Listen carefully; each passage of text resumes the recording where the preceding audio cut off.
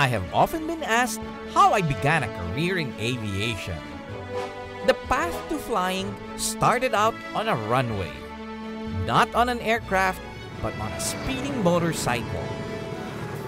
In this episode, come with us on a one-of-a-kind journey of speed, spectacular views, and the freedom of flight. In this hidden paradise, lovingly preserved by its people.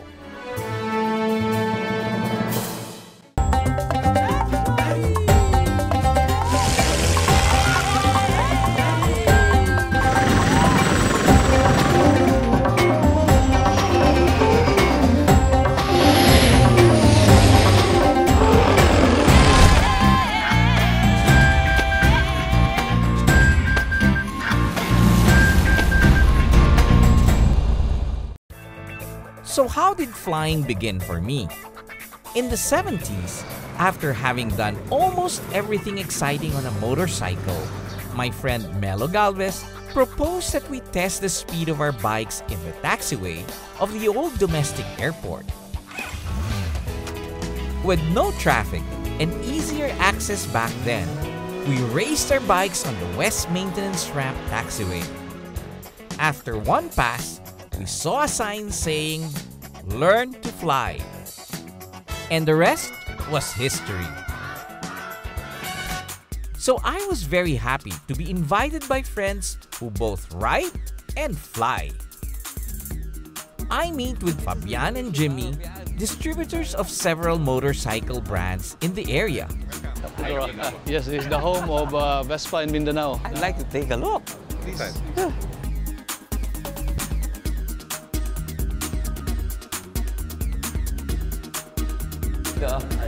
So Jimmy, what brands do you carry? We have multi-brands. If you want to do road trips, or you just want to go around the city, we make sure that we have the motorcycle that will fit your need. Can I try everything, Fabian? You're supposed to, after seeing all these beautiful bikes. We all ride here. Everybody knows everybody through motorcycling. You meet the best people on the road. I'm excited already. They also show me around their workshop for repairs and servicing. We make sure that our mechanics are well trained. It's just like with aviation, maintenance is very important to enable you to sell. We always say that the key to sales is the after sales. Of course. Jimmy is also a member of On Any Sunday Riders Club, started in 1987 by bike enthusiasts in the area. At the break of dawn, we assembled at the vibrant Earth Movers hangar in the old Davao City Airport. The motorcycles kept rolling in until there were about 60 nice-looking bikes parked at the hangar. I was very thrilled to meet the guys and go for a nice Sunday ride.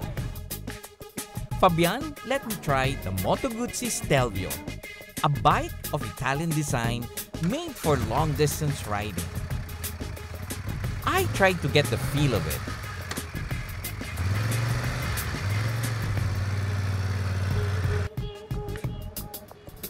And its smooth running engine made me feel right at home with it. Anybody who has a problem, just stop and then the recovery vehicle will pick you up. After a safety briefing and some picture taking, we started our engine.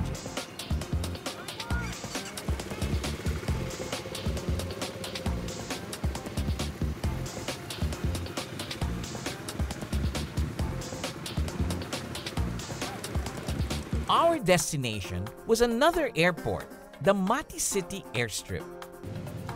It was a slow, safe start as we weaved out of Davao City with its 30 km/h speed limit.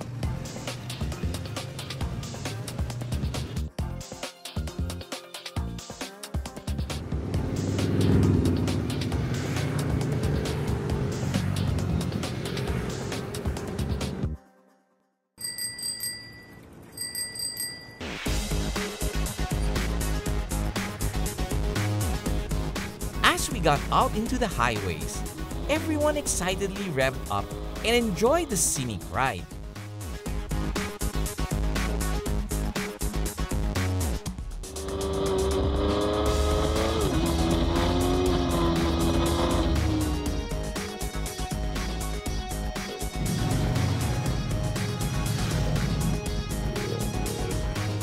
As we entered Davao Oriental,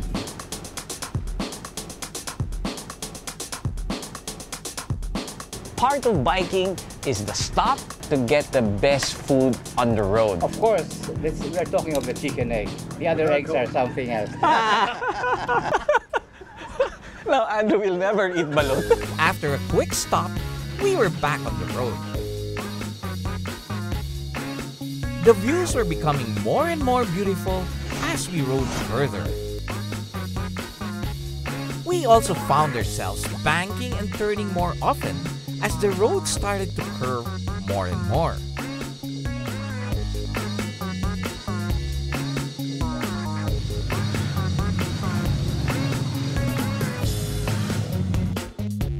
The road then followed the Davao Gulf, passing the scenic Pujada Bay.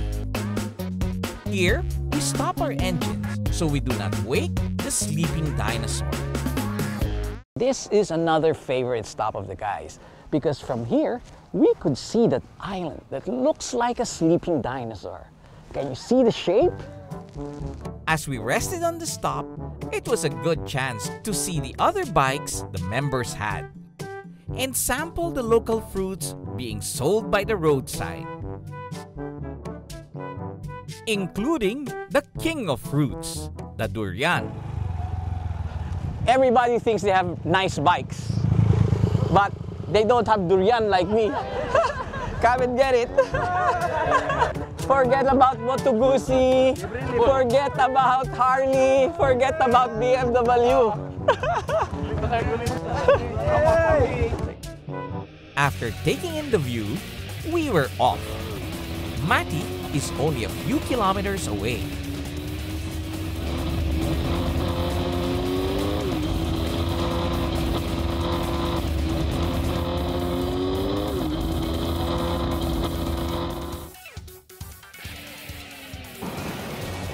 We reached Mati Airport's sprawling airfield.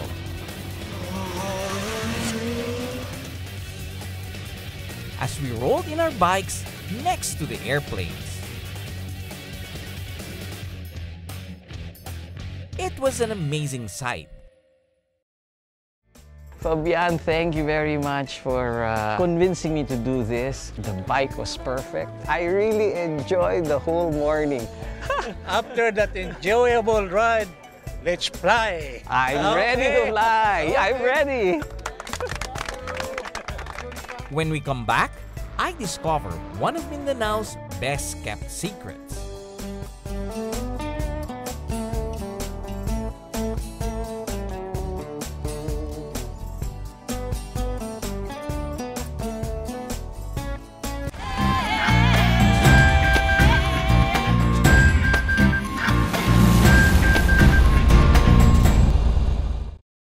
After the 3-hour ride from Davao to the city of Mati, I was ready for the next thrill as we assembled for an early morning flight. Most of the guys are also members of the Mindanao Saga Flying Club, based in the city of Mati. Yesterday, I was with these guys on a motorcycle, but this morning, it's a totally different story. How did the club really start? We started the club by coming here on a motorbike. It was for the purpose of testing the capability of our motorcycles. Did you know that's how I started also? What a coincidence, huh? It was an idle place. I thought of, what about forming a club here, a flying club? Such a beautiful location. This is I real think paradise. so. So even when you're not flying, there are so many other things to do, from the beach to the mountains to the scenery. Absolutely fantastic. I should consider bringing an airplane here. Can I hanger? Can I put a hanger? Well, I think you are now required. Not welcome, huh? Not welcome. Required now. So I will only do that if my old flying buddy will guarantee to fly here as well. This is a requirement also. The Mindanao Saga Flying Club aims to make flying more accessible for everyone.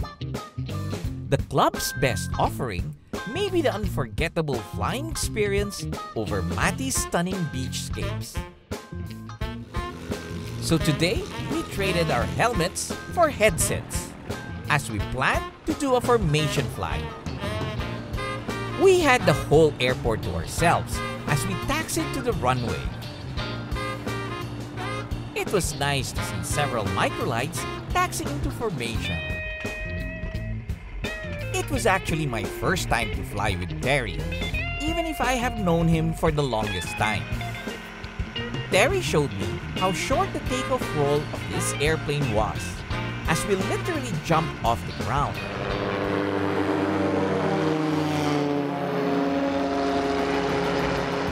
As soon as we are airborne, it was like being transported into an entirely different world.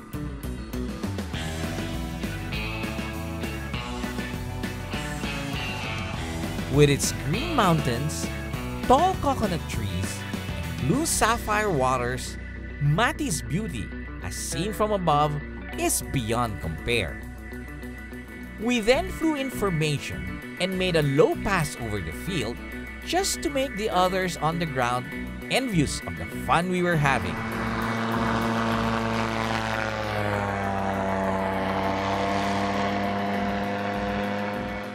Terry, perhaps wanting to get the scare of his life, invited me to have control.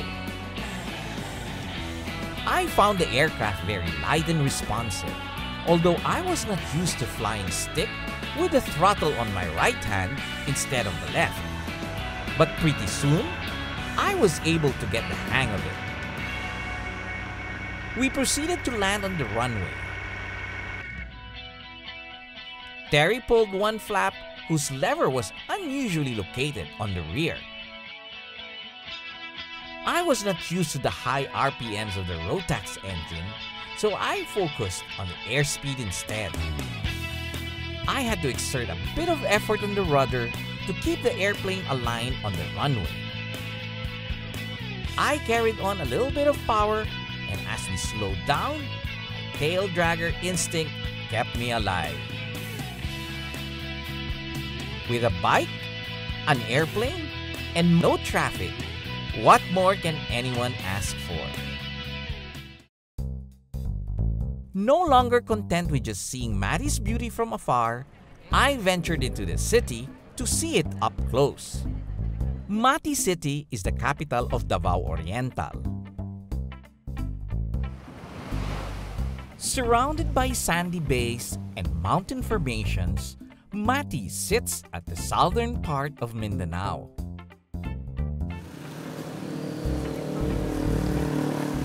At the center of the city is the newly opened Subangan Museum. I was met by Lirna, who showed me around the impressive exhibits. I heard so many good things about your museum. Because this is a pride for Davao Oriental, I would like to tour your inside. In the middle of the museum is a magnificent skeletal structure. This is Davao, the acronym for Davao Oriental. It's a sperm whale, isn't it? It is believed to be a 47-year-old sperm whale. Lirna takes me upstairs to see the other exhibits. A good portion is dedicated to the Mandaya and Calagan tribes, two of Davao Oriental's ethno-linguistic groups. Before the Spanish came here, they were existing already. Information on the tribe's traditional music, weapons, dresses are displayed, showing a very rich culture. There were also interactive exhibits like the view of the pygmy forest of Mount Hamigitan. It's almost 2,000 hectares of bonsai field. Recently inaugurated as a UNESCO World Heritage Site. Subangan Museum offered a very comprehensive overview of Mati's unique natural and cultural heritage and gave me a good idea of the things I cannot miss while in Mati.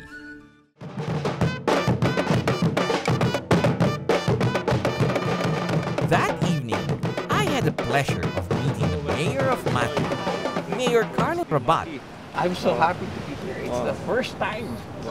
You know how we greet in the local dialect? It's madayaw na pag-abot. Madayaw. Wife Baby and his sister Tanya welcomed me into their city. We had dinner at the shores of the famous Dahican beach.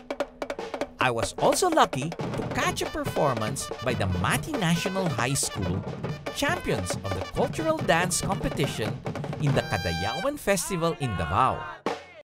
When we come back, I meet some of Mati's most colorful characters who teach me a thing or two about their way of life.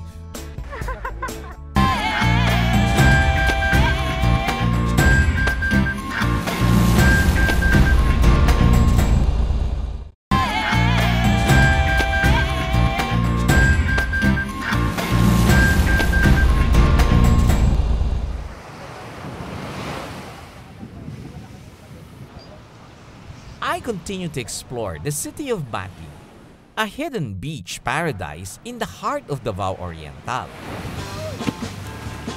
Along the shores of the Dahican Beach, I meet the Amihan Boys, a group of kids whose passion for skimboarding and surfing is unparalleled. In fact, they have competed abroad and have taken home the top awards. So if I'm going to learn skimboarding, I better learn from the best. And I think I am in very good company as I talk to Bayugyug, a world champion skimboarder. It can't be that difficult.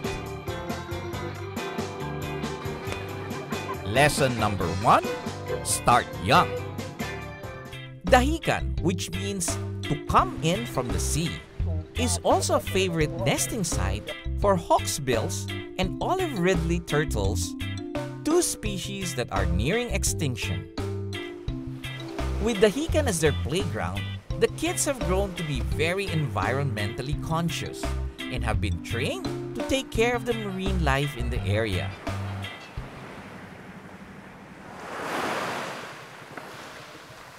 Mati's surrounding waters are teeming with marine life, and today I hope to meet some of them. I sailed out with the Amihan guys into the Dahican's waters just as the sun was rising.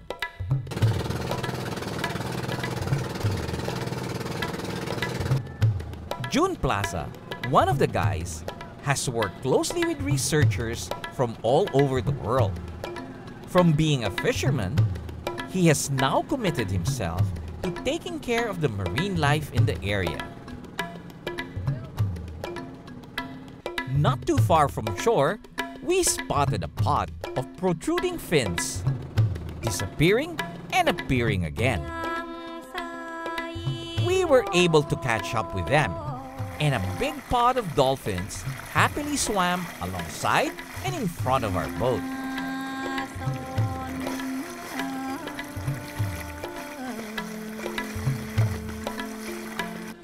Seeing a pod this big, thriving in their natural environment is remarkable. Aside from dolphins and marine turtles, Dahican is also home to a species of sea cow known locally as the dugong.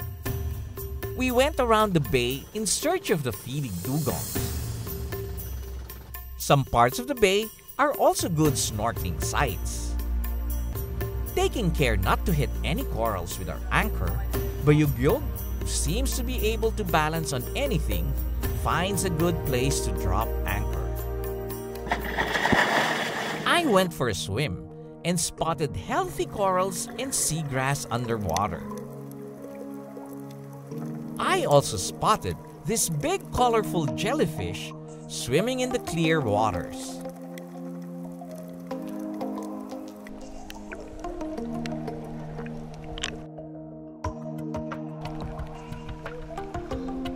We moved to our next stop and anchored our boat off Pujada Bay, where the dugongs are usually seen feeding at this time of the day.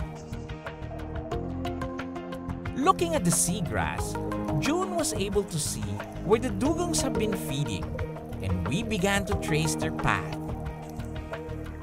But unfortunately, the chewed-up seagrass did not lead us to the elusive dugongs that day.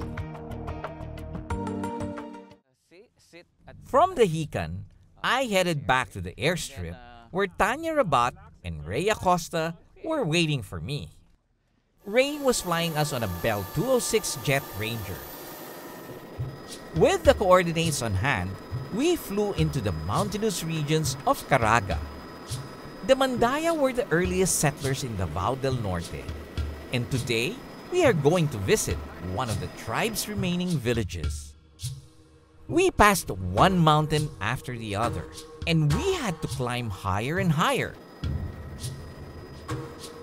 It felt like being in the lost world, seeing thick jungle and waterfalls below. A smoke signal from the village assured us that we are in the right place. We didn't realize that the village was at an altitude of close to 4,000 feet. Hidden in the mountains is the Mandaya village of Saga.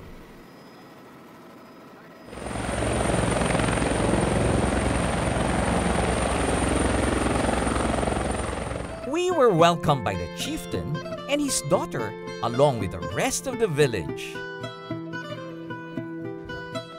Saga is one of the remaining locations in Davao Oriental where descendants of the old Mandayan tribes have preserved the traditional way of life. Mandaya means upstream or upland people. Before beginning to film or interact with the villagers, the ritual sacrifice of a chicken was done and prayers were recited in a free-flowing chant that characterizes the Mandaya language and poetry. So everybody will take a sip of that wine, ensuring unity among those present. Daisy, one of the chieftain's daughters, was my translator and guide through the village. Her father is the Likid, or chieftain, and she and her sister Christine are Jabuki, or Mandaya princesses. Descending from a mix of different races, at the height of maritime exploration, the Mandaya are characterized by having angular features, defined noses, and high foreheads. Planting is one of the main sources of livelihood. Root crops and bananas are cultivated along the sides of the mountains. A kudlong, a two-string guitar, is played during special occasions or simply to entertain.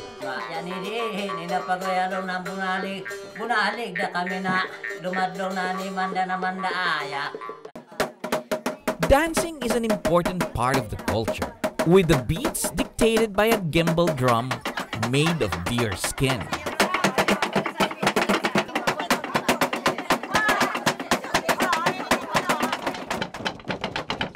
Steps usually imitate the movement of birds.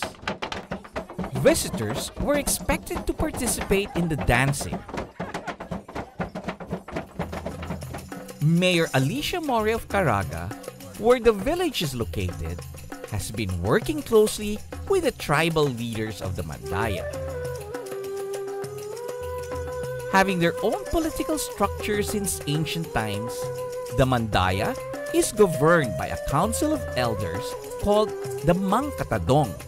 The chieftain consults the council in making important decisions for the community. Daisy takes me around the village to closely see the Mandaya way of life. Houses are usually mounted on stilts high above the ground.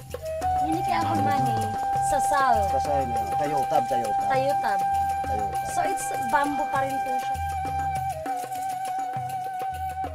Corn is grown in the mountain slopes, dried and ground using a wood grinder. Oh, sige, I'll try nga. Hindi. I'm very strong. It is then pounded to take out the husks. Meanwhile, The men of the village are busy making wine made of sugar cane and wild ginger. I see. I can smell the ginger.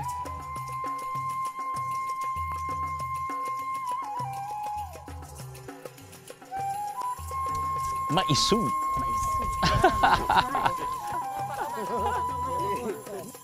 The mandaya has a natural inclination for the arts, even crafting ornaments. Carefully embroidered hand-woven cloth called dagmay are made by the women of the village.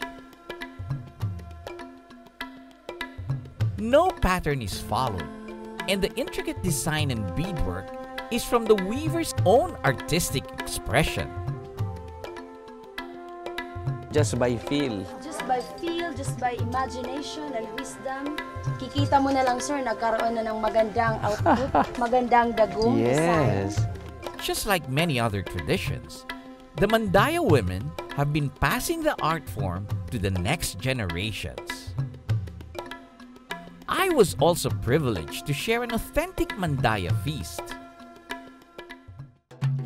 Freshwater eel, shrimps caught from the streams were cooked in bamboo tubes. This one? It's bita, the tadpole. The tadpole? Yeah, it's delicious. This is huge. The frog must be this big. Just before leaving the village, I wanted to share the joys of flying with the kids and tried to spark their imagination with games and toy airplanes. Hopefully someday, one of these kids will be flying back to their village, bringing home stories from other lands. As a final gesture of thanks, I present the chieftain with a pilot shirt. Helicopter Saga. He'd prefer the helicopter than the shirt. Which he replaced with a traditional dagu passed on from one generation to the next. The people's deep commitment in preserving their home's natural beauty and traditional culture is very inspiring. I was happy to remember the joys of riding and flying with friends who share the same excitement. Mati is truly the perfect place to pursue these hobbies.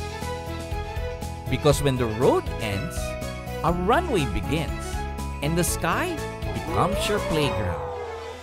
This has been your captain, Joy Roa. See you in the next Asian Air Safari!